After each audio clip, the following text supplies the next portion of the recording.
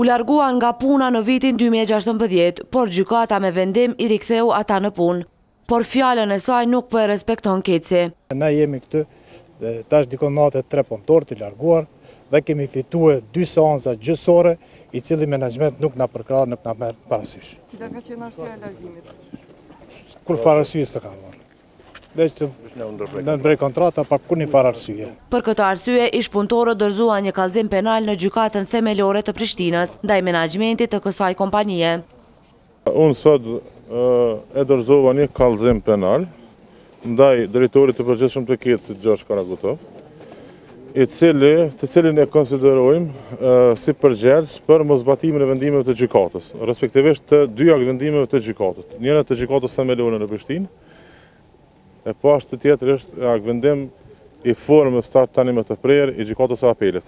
Me çka obligohet KEDS që punëtorët e larguar padrejtësisht në vitin 2016 t'i kthejnë në punë, duke ju referuar vendimeve të Inspektoratit të Punës të Ministrisë së Punës dhe Mëshirës Sociale. Pas kallëzimit, ata edhe protestuan duke thënë se dënimi i KEDS-it me 10.000 euro është qesharak. Ata pretendojnë se u larguan padrejtësisht nga puna dhe se në vendet e tyre u punësuan të tjerë në baza partijake.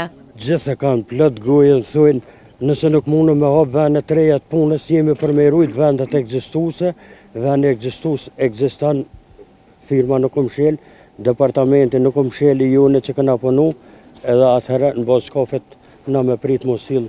Protestuesit paralajmëruan se nuk do të ndalen derisa të kthehen në vendet e tyre të punës.